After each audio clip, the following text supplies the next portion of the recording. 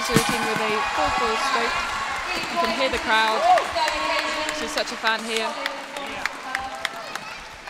That's a really strong routine. You can show, it just shows how experienced she is to kind of fight back from yesterday and show that incredible routine. Really strong. A lot of height in that box there. Good line outs. Really strong kick outs and good shapes. She should be happy with that, and I think she will be.